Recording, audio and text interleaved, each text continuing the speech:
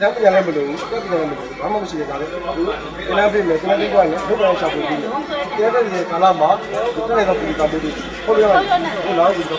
Jauh lagi kau. Ni apa dia? Dah beres.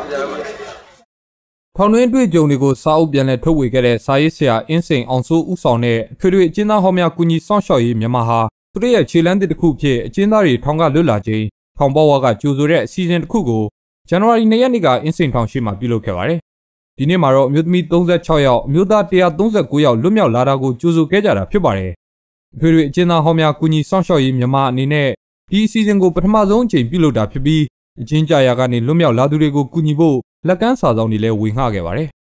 ထောင်ကူရှိတော့လာရောက်ဆောင်ရွက်ချက်မရှိတာပထမဆုံးအကြိမ်ပဲပေါ့နော်။လို့လာဆောင်ရွက်တဲ့အချိန်မှာနှစ်တစ်အနေနဲ့လည်းတိုက်ဆိုင်သွားတာပါ။နှစ်တစ်ကိုတကူတကလွတ်တော့မဟုတ်ကိုတို့တော့ပုံမှန်လို့စဉ်တကူတိုင်းကိုတို့ရဲ့သက်သေနဲ့အနေထားနဲ့ဒီလိုကြိုးပြတဲ့အနေထားပါပဲ။ဒီကတော့ကိုတို့လက်ကမ်းစာဆောင်ဝင်ပါခင်ဗျ။လက်ကမ်းစာဆောင်မဝင်မဲ့ဒီလက်ကမ်းစာဆောင်တော့မှာကိုတို့ရဲ့လုပ်ငန်းစဉ်တွေပါမယ်။ဆက်သွယ်မဲ့ဖုန်းနံပါတ်တွေကိုတို့သူတို့တောင်းတဲ့အခါမှာကိုတို့ဆက်သွယ်လို့ရမယ်အနေထားလေးကိုဖော်ပြပေးထားတယ်ဒါပါပဲအဲ့ဒီမှာသူတို့လက်ကမ်းဆက်ဆောင်လေးစင်ငယ်သူတို့ကြောက်သွားပြီးတော့မှသူတို့ပြန်ပြီးတောင်းလာရင်အဲ့ပေါ်မှာကိုတို့အပြီးပေးသွားမှာ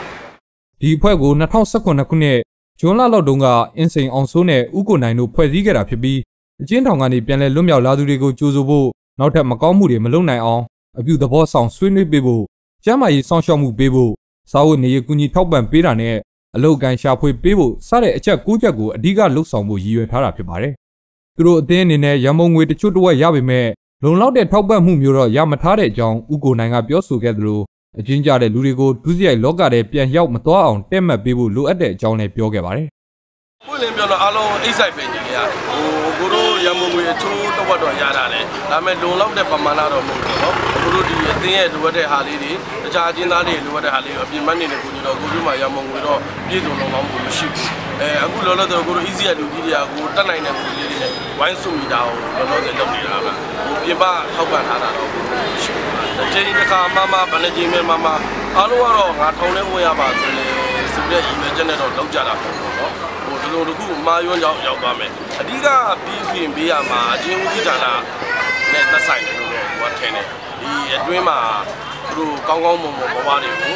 ပြုတော်ပေးနိုင်မယ်လမ်းမမရအောင်ပြင်ဆုံးမပေးနိုင်မယ်ဒါမှမဟုတ်အတမီးဝမ်းကြောင့်ပြန်တင်ပေးနိုင်မယ်ဆိုလို့ရှိရင်သူတို့ကဒီလုပ်ငန်းစုကိုပြန်သွားမှာမဟုတ်ဘူးအဲလုပ်ငန်းစုကိုပြန်သွားမှာမဟုတ်ဘဲနဲ့လူစိတ်လောကကိုကြောက်ခိုင်းလာမယ်လို့သူတို့ကအဓိကတာဝန်ရှိတာကတော့အချင်းဦးစီးဌာနလို့ပြောတယ်သူတို့အထက်မှာကောင်းကောင်းပြုပြင်ပေးပါ